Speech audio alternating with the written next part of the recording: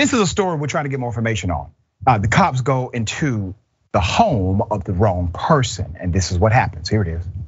There's no reason to come inside of our house. Are you kidding me? Why are you in our house? You see the marked police cars in front of your house. For what? For you. Not for me. And you said my door was open? Yeah. There's cameras all over here, buddy. Good. All right then. You come out? You want to talk to the police right here? Step out for what? I'm in my boxers. I'm waking up. What time is it? Margate's right here, Bob. Come on. There we go. Hey, put the baby down. Come out. For what? What's going on? Put the baby on? down and come out now. You still haven't told us why you're here. So come out here now, You come out. or we have to go in there, and we don't want to have to go in there with you and the baby in there. So it's best for him to just come out. Do you now. have a warrant? Yes, we do. So come out. I'd now. like to see it, please. Come here. I would We'll like show to see it now. That's not how this works. If he doesn't come out here in about a minute, we're gonna end up going in there. So record all this. I am. Come on. Because this ain't gonna look good for you. This has to be a scary situation. 30 seconds of silence happened after this. And in that silence between the family and the officers, the father attempts to get dressed and they're blasting their light into the home. It's difficult for people to see. This is what went down next. Bro, just come outside, bro. I'm coming, bro. He's Relax, putting shoes man. on. Damn. This is ridiculous. What's ridiculous? That you just came to the door with a baby in your hand earlier. And you're taking forever to come out. And then we got 8 guys out here. Where's my phone at? Let's go. All right, let's now, go. put your hands out of your pockets. Wait, this isn't a joke. Turn around, put your hands on your head, walk backwards. Turn around, put your hands on your head, and walk backwards.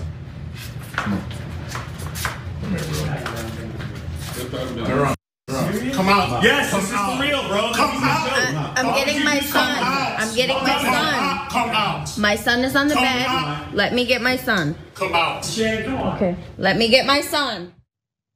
Once again, they are terrorizing a family. They are in the wrong home. They have not bothered to say why they are there. No warrant was shown, at least not on the video.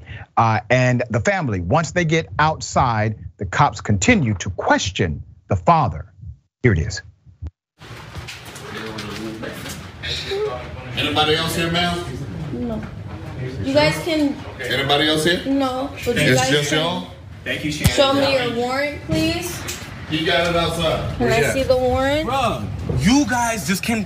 Listen to me. Oh my God. My attorney is going to eat Yeah, this. we're gonna get in a lot of trouble. My lawyer is going to eat sorry. this. Where is he at? I have no idea. You see them cameras right there? That's good. You I'm guys glad. are. I'm happy for the cameras. Let this man come to my house for a person I don't even Listen. know. I don't know him. Okay, you should be angry. You should be upset. I want to highlight a comment that was made that many will simply dismiss. One of the cops said, "Oh yeah, we're really in trouble. We're gonna really be in trouble," sarcastically. Why? Qualified immunity, the culture of corruption, protecting the police, blue lives matter, whatever you want to call it. That cop is aware that he can brutalize a family, that he can be wrong in the execution of breaking and entering a home, and nothing will happen to him. He's not in fear of losing his job. He's not in fear of having his pay docked. He's not in fear of being criminally charged. Nothing.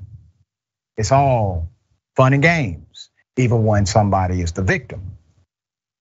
Let's put up the last screenshot full mass. As I said, we are still trying to get more information on this. We unfortunately do not have more details other than what we were able to ascertain from the full video. So far, no one on Reddit or TikTok has been able to identify what department this was or share follow-up information. I'm doing this story because I would like that information. I would like the follow-up information. I want to know the name of the cops. I want to know the department, and I want to do a follow-up story. Okay, this should not have happened to this family. Ben, thoughts here? Yeah, I mean, I want to touch on something where they asked to see the warrant. right? Because like if you're a police officer and you have a warrant, you should be able to show it, right? But this actually, I want to touch on like the history that exists behind this, because it used to be, you roll back the clock early in the United States of America, that when you were getting arrested, a sheriff would show up with the magistrate judge with the warrant, right? It's not just armed cops showing up. They have to say, here's the warrant, here's your name on it. The magistrate judge had to sign off on all those things, right? It was a whole process, right? Until slavery was abolished. And then all of a sudden, right, all of these racist people across the country, the United States of America, wanted to set up a military type apparatus to terrorize black folks across the country. That is why, despite the fact that the like half of the Bill of Rights are restrictions on specifically police have so much like impunity in the United States of America. It is specifically an apparatus that was set up to terrorize black folks, because it's funny how I bet that they wouldn't do this in Beverly Hills. They're not gonna storm the wrong address in Beverly Hills. They're not gonna be in Martha's Vineyard breaking in and going with a warrant with a wrong address, okay? That's not gonna happen. It's not gonna happen. You made such a great point about policing and the true design of policing. And I often say, Ben, the criminal justice system does not need to be fixed because it's operating the way it was designed to. It actually needs to be broken. You have to break this current system and implement a new one. That's what has to happen.